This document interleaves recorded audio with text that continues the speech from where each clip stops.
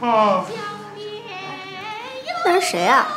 胆子真大，唱那么难听也过来。就是谁呀？就是。她是我同事周兰英。怎么刘放还没来啊？他已经答应我了，会来的。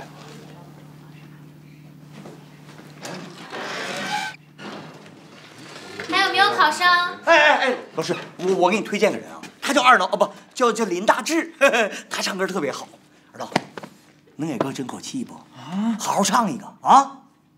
都是不是战友？欢迎二老来一个，好不好？来一个，都是战友呀！来一个，好啊，来一个，唱一个，唱一个。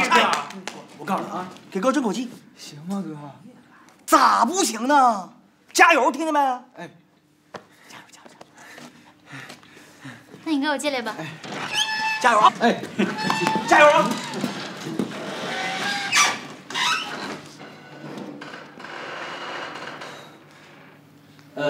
我唱一首《大海航行靠舵手》。开始吧。大海航行靠舵手，万物生长靠太阳，雨露滋润禾苗壮，干革命靠的是毛泽东思想。鱼儿离不开水呀，瓜儿离不开秧，革命群众离不开共产党。毛泽东思想是不落的太阳。好不好啊？好，呱唧。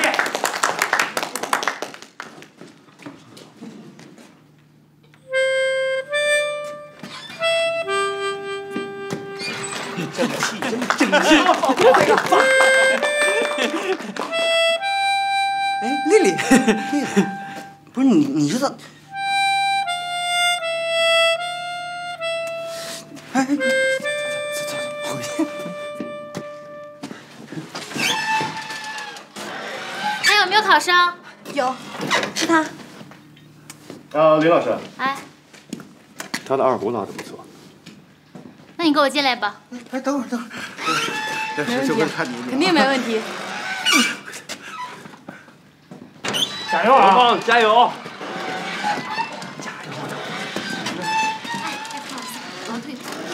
就看一眼，你前面都看就。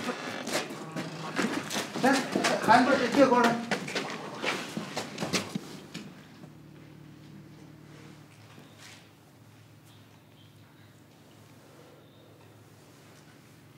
你叫什么名字？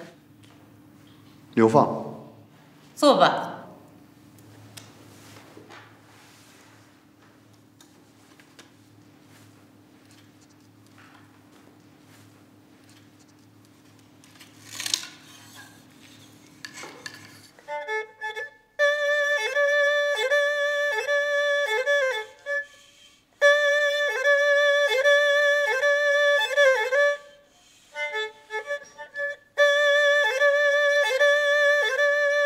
哎，怎么拉的还不由亮的呢？这拉错了。刘放，这是怎么了？怎么回事啊？怎么会这样啊？他是故意的，他干什么呀？这是。好了，就到这儿吧。故意的，不应该呀，这是。平时不这样啊。这哪行啊？咋拉成这样的呢？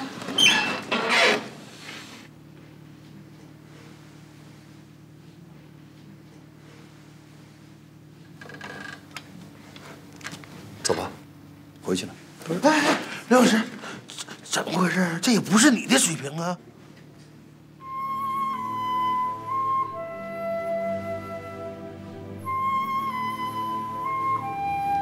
本来我的水平就不高。这时候你谦虚啥呀你啊？啊！嗨，别愣着了，回去练二胡了。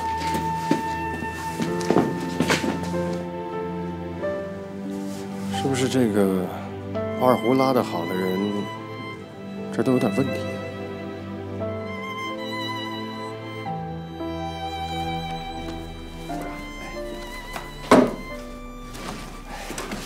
您这一走，我是既高兴又伤感的。您走了以后，我就很难再跟您一起工作，再跟您学习了。但是您去了师部，那是更广阔的天地，我为您高兴。嗨，贾干事，像你这么聪明的人啊，以后跟着谁都会有一番作为的。王干事、李干事，你们以后要多向贾干事学习啊！哎，可不敢这么说，以后我要多跟王干事、多跟李干事学习才对。嗨，方部长，你看我从外地出差一回来，你就要走了，我们真舍不得你走啊。以后啊，咱们有的是见面的机会。方股长，你的话呀，我们一定记在心里，您就放1万个心吧。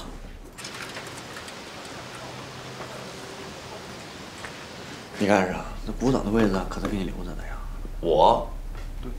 我可没想过，能背过贾干事。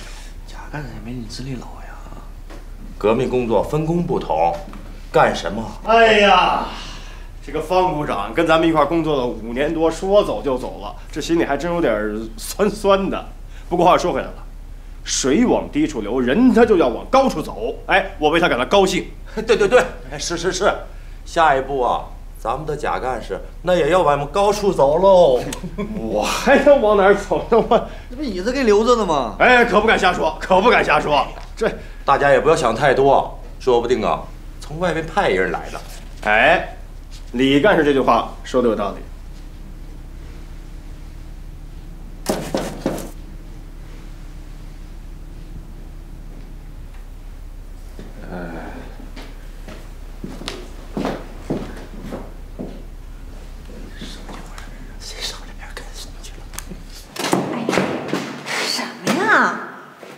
神神秘秘的。最近这段时间比较敏感，你先不要到办公室来找我，尤其注意，不要被我们股的同事看到。看到就看到嘛，我们又没做什么见不得人的事儿。哎呀，你不知道啊，我们股长刚刚升迁了，现在大伙儿都在盯着股长的这个位置呢，我怕人家被我。贾干事，哎，我们要谈点事儿。来，在整个宣传股，你是最好的，肯定是你了。我们股的王干事还有李干事都有后台，他们可都眼睁睁地盯着这个位置呢。可是，你是用成绩说话，他们都看在眼里呢。但问题，我对当不当股长吧，我根本就无所谓，我不能在他们嘴里撂下什么话瓣来。那大不了我以后不来找你了。生气了？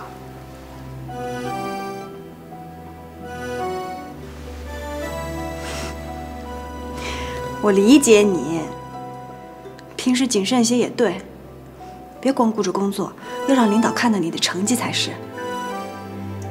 有你在，我就充满了信心和力量。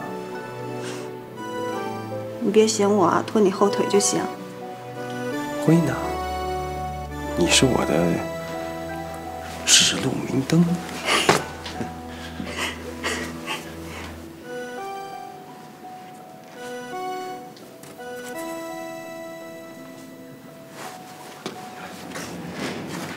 快回去吧，啊，没事儿就别过来了。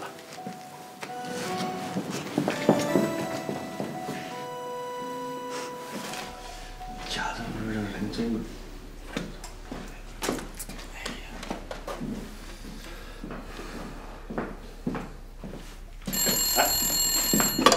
喂，你好。哎，王政委。好，我知道了，我马上让他过去。好嘞，好嘞，好嘞，好嘞。好。哎，李干事，王副政委让您去找他一趟。知道了。李干事的叔叔和王副政委是战友啊。李干事的叔叔和王副政委是战友，这跟我有什么关系啊？哦，我就随便说说。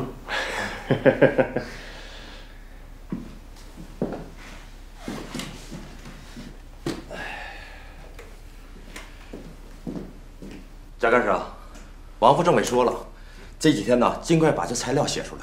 那谁不知道啊？你是咱们宣传股的笔杆子，我跟王副政委说了，这个任务交给你了。嗨，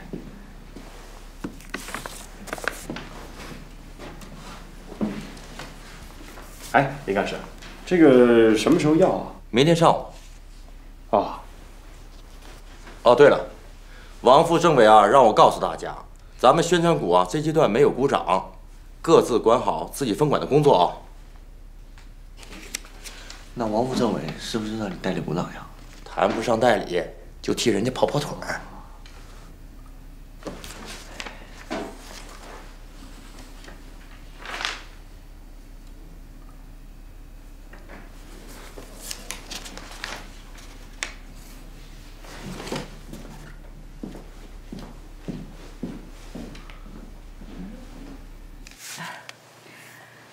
没啥事儿啊，我回去了啊。你再坐一会儿啊，着啥急呀？没什么急事儿。这个李小曼原来和刘放好的跟一个人似的，怎么说分手就分手了呀？李小曼多聪明呀！刘放出身不好，没有任何前途。贾干事多优秀啊，写一手好文章，这政治上进步很快，谁不羡慕？哎，我们宣传股的方股长要调走了，我听说啊，贾干事要接啊。他想接吗？肯定想接。贾干事啊，早就发过誓了，要扎根边疆一辈子，这将来肯定政治处主任、政委指定的。哎，我觉得啊，贾干事啊，不能跟雷小曼好。这雷小曼算啥呀？也就长得好看，有啥用？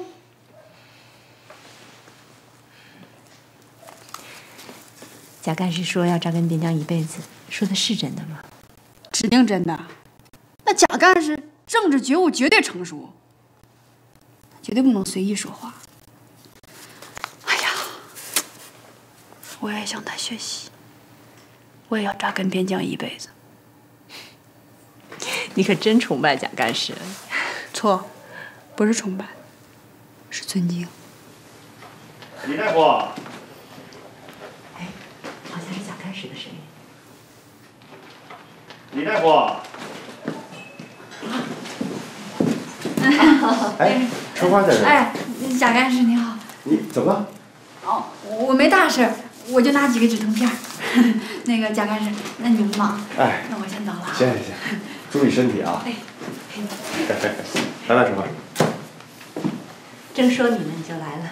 说我啥呢？是不是鲍部队长说我对演出队要求太严格了？没有，说你太有才了。我有啥才呀？哎，上次我给你开的药，你跟家里寄过去了吗？寄过去了。啊，谢谢啊。这有什么谢的？你那么孝顺，挺让人感动的。怎么样？还要开什么药吗？啊，最近这几天呢，我写材料老熬夜，然后感觉好像有点上火，嗓子不太舒服。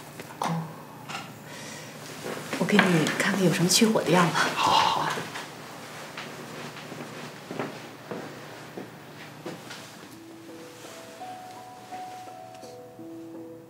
最近写诗了吗？还写呢，就是写的不太好。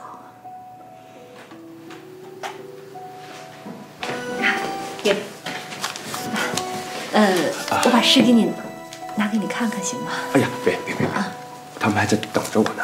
我这两天先忙材料的事，等过几天，我专门找个时间过来，咱们好好看看，好吧？好的，你先忙吧。那行，那我就走了。啊，哎，别忘了，1天3次，1次2篇。行，1天2次，1次4。哎，不，1天3次。1天3次。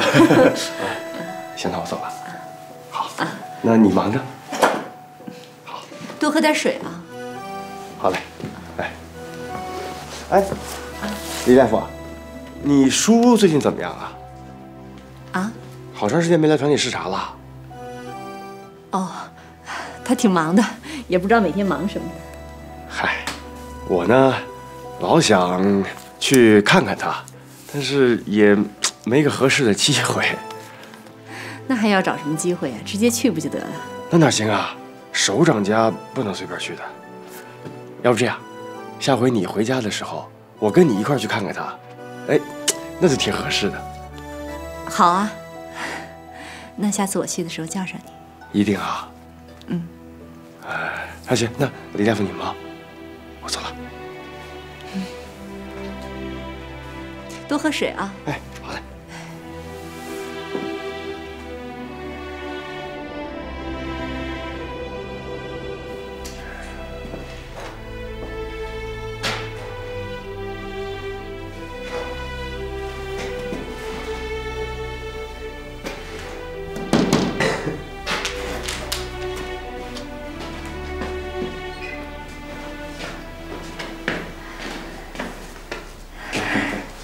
李大夫，你咋来了？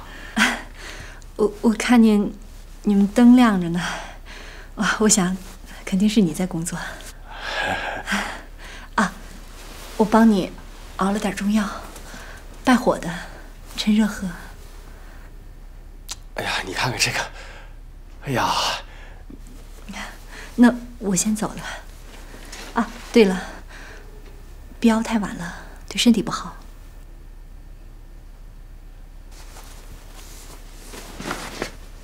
谢谢啊。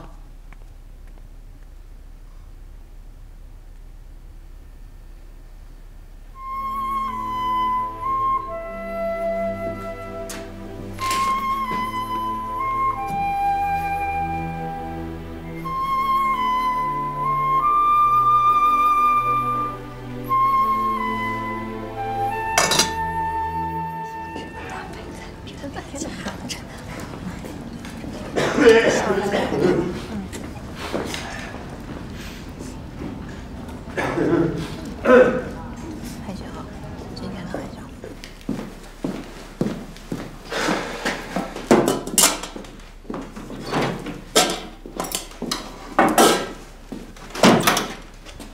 你怎么到办公室来了？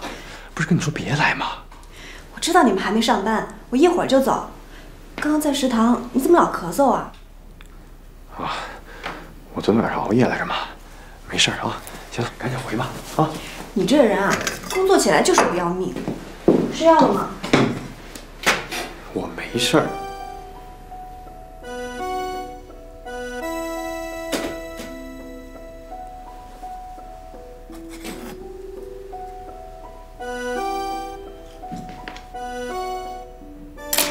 行了，放心吧啊，快回去吧。我没啥事。他的杯子怎么在你这儿啊？他昨天晚上过来给我送过一回药。昨天晚上？啊，昨天晚上。你不让我到办公室来找你，人家3更半夜的来找你，你的不怕被别人说闲话啦？人家是大夫来给我送药，多正常的一个事儿啊！那我是演出队的，我到这儿来汇报工作也很正常。无理取闹，无事生非。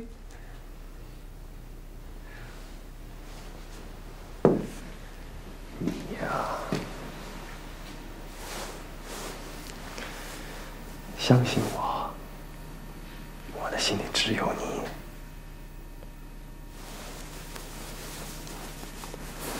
快回吧，啊！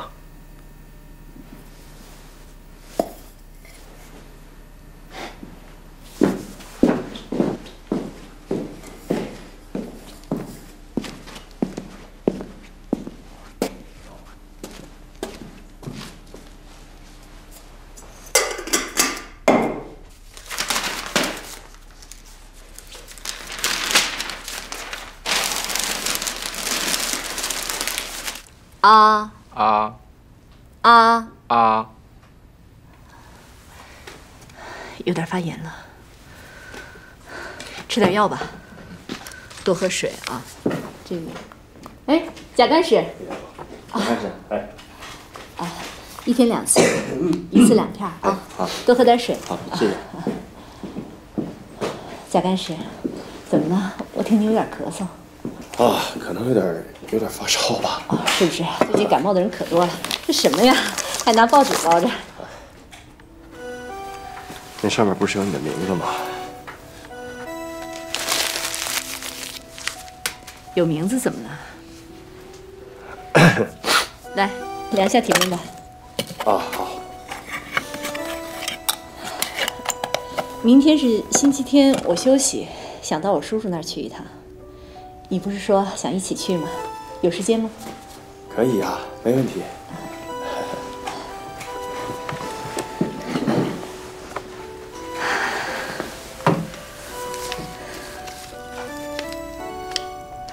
我听说你跟雷小曼关系挺好的哈。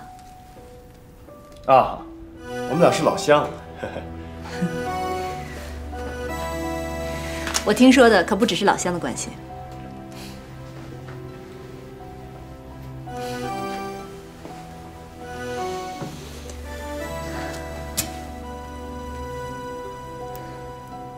其实我觉得，像雷小曼这样的姑娘，不太适合你。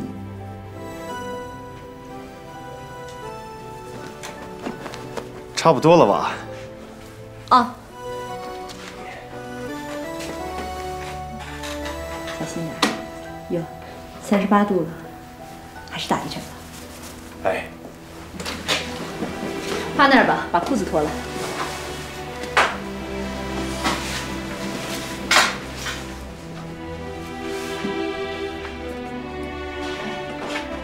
哎，怎么还愣在这儿啊？非得这样吗？我怕你晚上烧起来。怎么还不好意思啊？没有没有。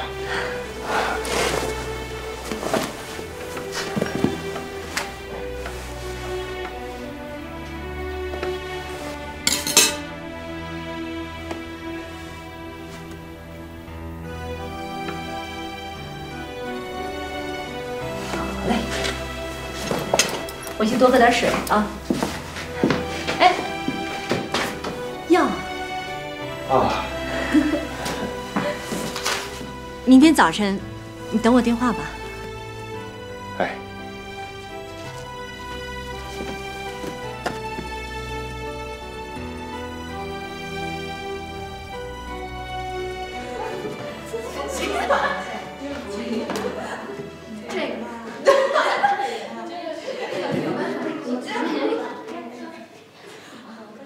他昨天晚上过来给我送过一回药。昨天晚上。相信我，我的心里只有你。谁呀？我啊，小红。婶儿，啊，这是我们宣传股贾干事，来看看我叔叔。你说有什么好看的？又不是大熊猫。婶儿，李主任平时对我们宣传股特别关心。小红，你叔跟你说过多少回了？平时不要带那些乱七八糟、不三不四人来家里，你忘了？他不是乱七八糟的，他是贾干事。行，那进屋吧。进来吧。哎，这个放外头啊！我们家老李说了，革命同志要建立纯洁的友谊，不搞这种庸俗的关系。哎呀，婶儿，你真是的，一点都不给我面子。你再这样，我走了。哎呦，耍上小脾气了。这样，沙发上坐着吧。坐着去吧。哎。我叔呢？你叔开会去了，他就没有一天呢能在家里待得住的。哎，对了，婶儿，我想吃红烧肉。哎呀，就馋着红烧肉，一会儿给你做。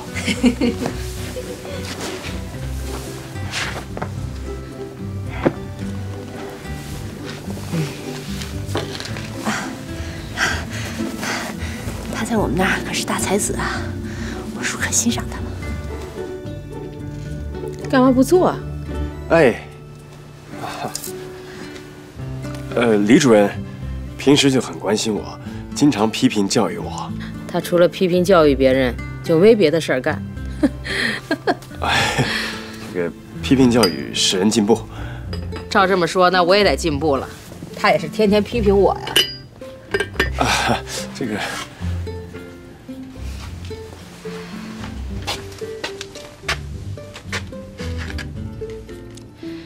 你坐呀。哎，你别那么拘束，就像在自己家里一样啊。你怎么不摘帽子啊？还戴着手套。嗨。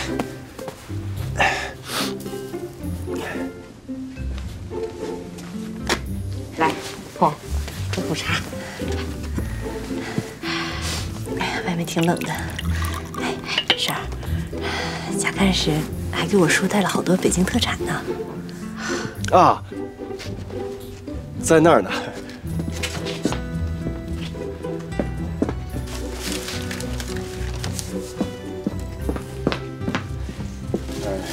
是我妈刚从北京给我寄过来的。一直吧就老想过来看看李主任和婶儿，老也没有一个。你父母是干什么的？工人，我父母都是工人。工人啊？哦，工人好，工人阶级有力量啊。你坐呀。婶儿，你怎么像查户口的似的？你看，小贾都出汗了。啊，没有，屋里暖和。行，你俩聊吧啊。今儿中午啊，就让贾干事留在家里吃饭。小红啊，就是吃红烧肉吃不够，来了就嚷嚷要吃，我准备去了啊。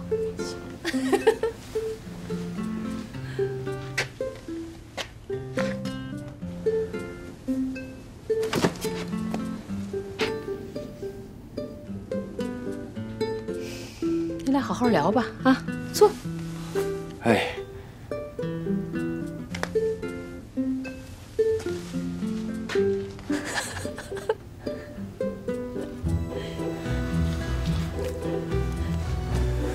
看把你紧张的。我见着你婶儿，比见着你叔还紧张。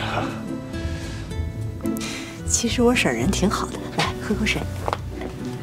她呀，就是刀子嘴豆腐心。要不还是算了，我别在家吃饭了。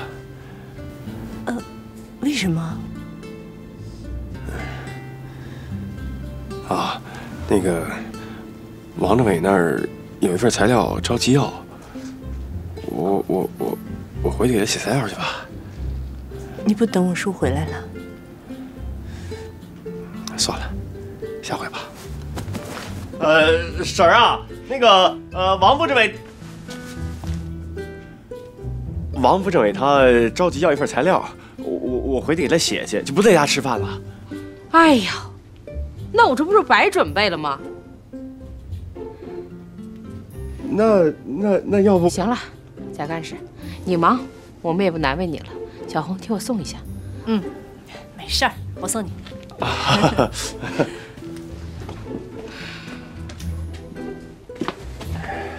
啊，再见啊！哎，再见。回去我给你打电话啊。哎。 哎，慢点。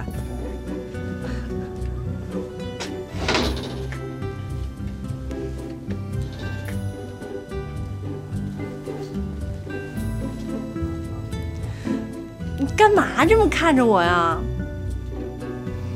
我是看你啊，最近怎么瘦了？我怎么觉得我好像胖了？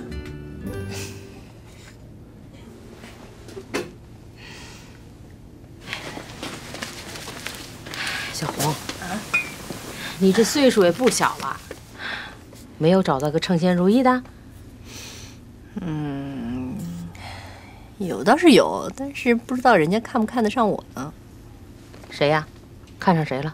哎，是不是看上那贾干事？他凭什么看不上你呀？啊，他不就一干事吗？父母还是个工人。 他人很聪明，又很要求上进。只要是你看上的，他就是你的了。你说的那么容易，又不是咱家园子里一颗葱，你随便拔了就拔了，好多女孩都喜欢他呢。那就跟拔根葱一样容易。找个时间把他再叫过来，我给你使使劲。你可别了，那像审犯人似的。对，他可傲气呢。傲气？你叔当年他傲气不傲气？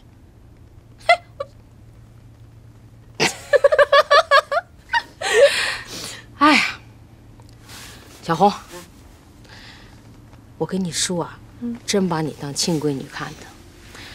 哎，就希望啊，你在当地找个称心如意的，以后啊就守在我们身边了。我知道婶儿，放心吧。你也放心，你看上的婶儿一定跟你使上劲儿啊。行，我先做饭去了。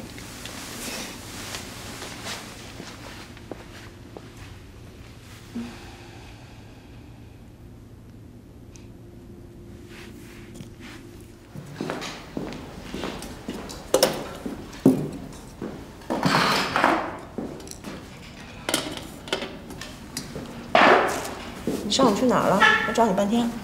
我上午办事去了。办什么事儿啊？呵，这大礼拜天的也不改善改善伙食。我上午去卫生所了，那儿没人。病了？怎么了？牙疼。啊，牙疼不是病。贾干事，哎，找你半天了，咋了？有事。好事。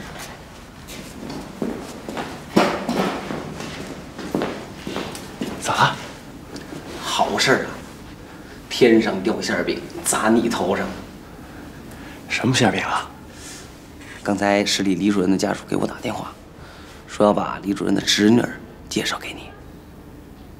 把李主任的侄女介绍给我？是，你说你多有福气。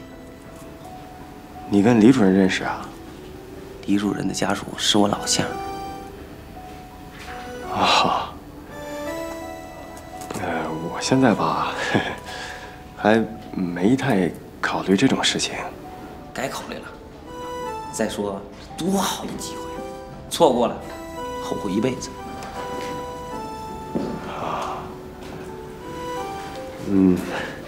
我现在主要的精力还是放在工作上，这种事儿吧，自己考虑吧啊！作为老大哥，我只是给你个建议。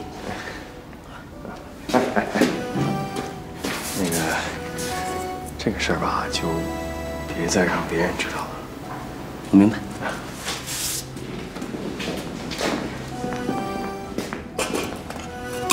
考虑考虑啊。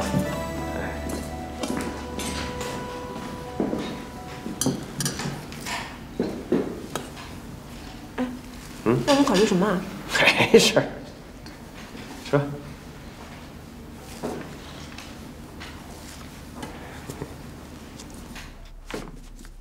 哎，我说谁动我叔了？我人不在，能不能不乱翻他？就那么急啊？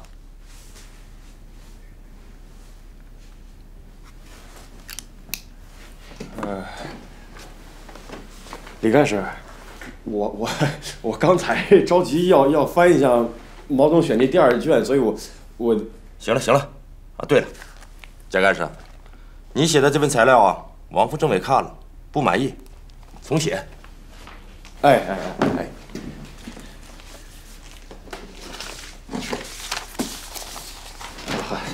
嗨，李干事，这个放那儿啊。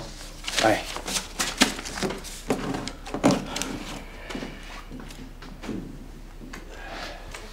以后啊，别乱放我东西。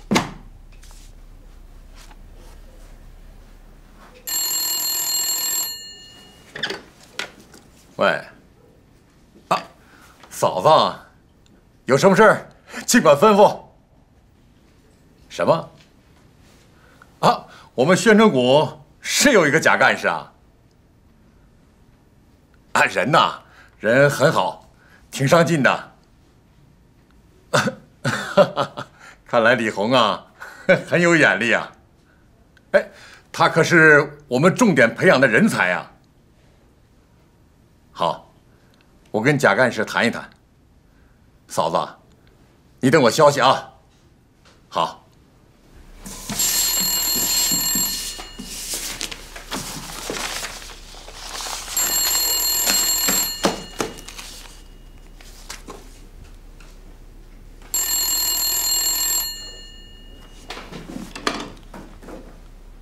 对，宣传股，你哪里啊？哎，王副政委啊！哎，好，好，好，我现在就让他过去。好，哎。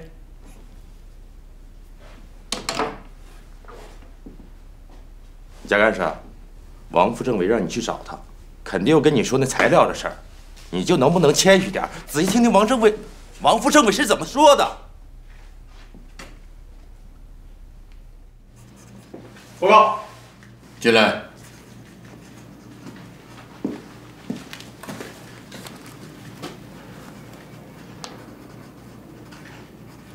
对不起，政委，这份材料写的没有合乎您的要求，我马上重写。什么材料？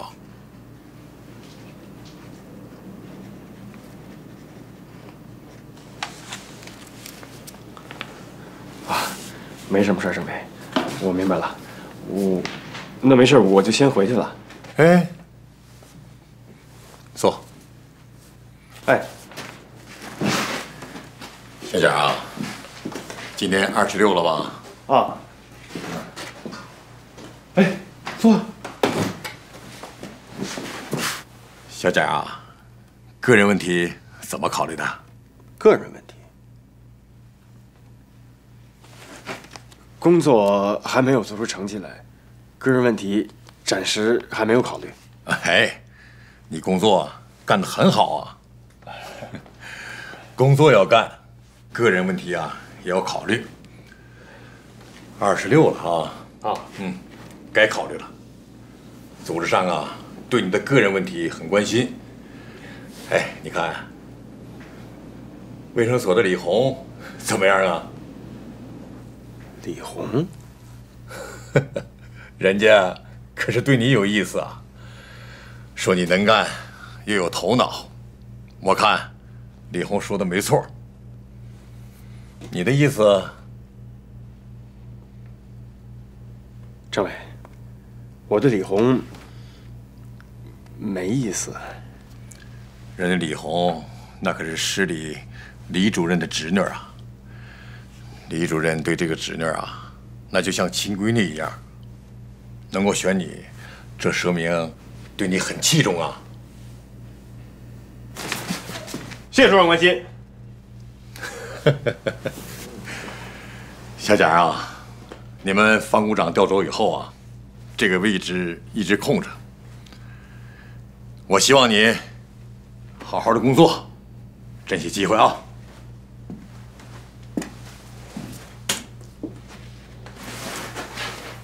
请政委放心，我一定好好干。搞对象啊，男同志要主动一些，不能等女同志追你啊。是。好，回去吧。是。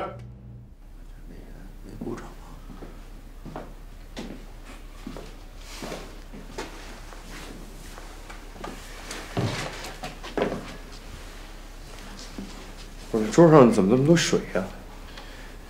刚才在你桌上倒点开水，不小心洒到外边了。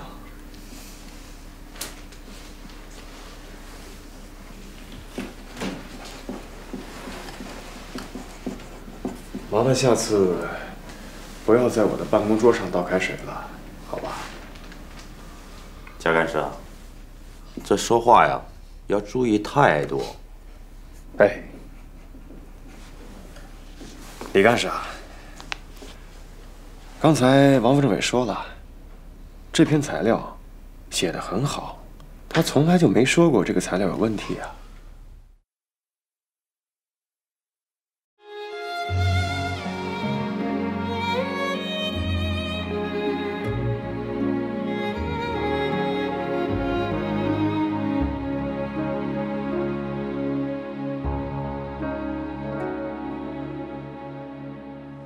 那一刻在雨中与你相见，那一天在湖畔与你相见，那一月在春天里与你许下誓言，那一年在花丛中与你相约永远，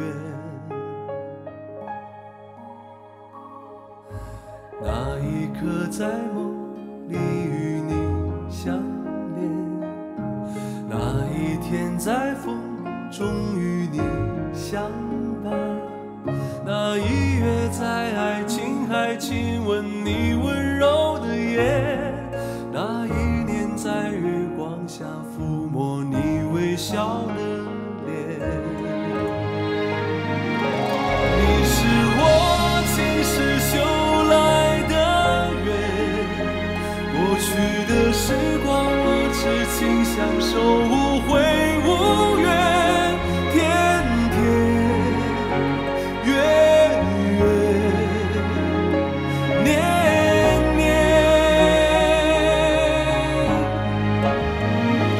你是我前世修来的缘，未来的日子你美丽绽放在我心间，年年月月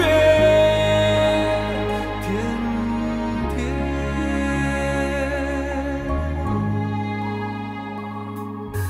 那一刻在梦里与你相恋，那一天在风中与你相伴，那一月在爱琴海亲吻你温柔的眼，那一年在月光下抚摸你微笑的